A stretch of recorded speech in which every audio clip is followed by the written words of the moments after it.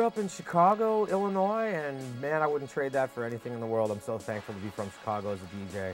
My dad was a serious rocker. My dad was really into Led Zeppelin and the Stones, and I mean, my dad, you know, he'd get paid at the end of the week and he'd go to the record store and buy a couple albums, and he'd spend the whole weekend just, you know, playing, you know, I mean, every cut. Yeah, reluctantly so. I played the trombone in band. My parents decided to go on vacation for the 2 weeks out of the year where over the summer you get to pick what instrument you want to play. So I came back and school was about to start, and they're like, yeah, we have the trombone or the flute. And I'm like, yeah, all right, I'll do the trombone. And I was lucky enough to be tutored under a guy that played with Herbie Hancock and the Headhunters, jazz band musician that lived in my suburb.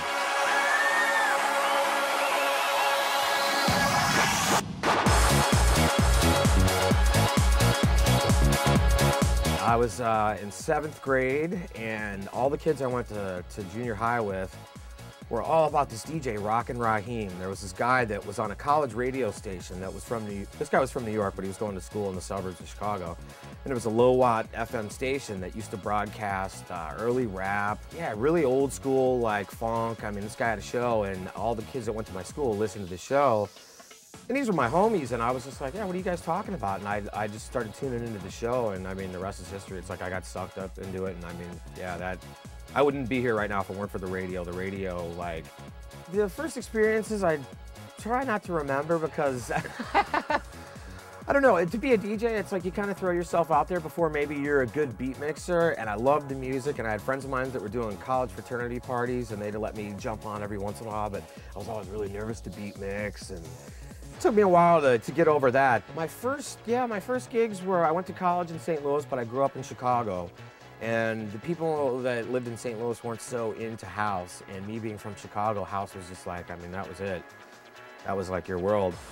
And everybody was into hip hop. And this is the time when, like, it's, Tone Loc, Salt and Pepper, like, like we're talking like, mid-'80s. But yeah, house was so huge in Chicago, and I'd always just, I mean, I had gigs at like teen clubs and like, 21 and over clubs, and the formula was pretty much, yeah, you got to cater to what these people want to hear, and it was a lot of like rap and kind of mainstream stuff, but I'd always try to play house, and it's like the last hour of the night, and I'm like, okay, I'd try to mix in as much house as I could. I'd mail order house records, all the time, and I'd never really get to play them out, but it was really funny trying to play a lot of this stuff at some mainstream kind of normal, boring clubs and, whatever, like outskirts of the Midwest. I just put myself in the place of the people that go out. It's like, I want to be an escape from whatever their drama is, whatever's going on in their life. I just want to provide a good time, and I want to like give them a break from whatever the hell's going on in their world. And so for me personally, it's like, you better rock it or, get the F out.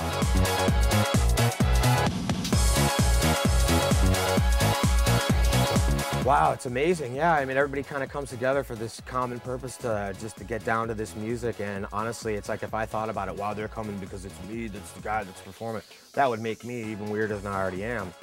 And yeah, it's an amazing thing. It's just, I don't know, in my life, it's like, you can choose so many different paths, but for me, all I ever wanted to be was a DJ, and the music that I heard growing up touched me so much. It's like, I didn't care. I have a degree, but I could care less to pursue that. It's like, I just wanted to throw myself out there, and you get so much back as a DJ to like give people a good time. It's just all about, it's about sharing that feeling. It's like house is a feeling, and it's like, it's just about sharing it with people, and it's not about ego. It's not about you're this, and everybody look at me. It's just about sharing that with everybody, and that's the beauty of it. Yeah, I mean, it's a crazy world we're living in, but I feel like house music is, I mean, it's therapeutic for me. Like, I don't know, like no matter what's going on in my life, I know that, this music, always I have a home in this music, and it means so much to me. I guess I'm more trying to wrap a beat around you and a feeling around you, and I'm very aware of that feeling the whole time, and I'm not ever wanting to play with that feeling really, because I want you to feel good, and I want people to be able to go with me on a journey.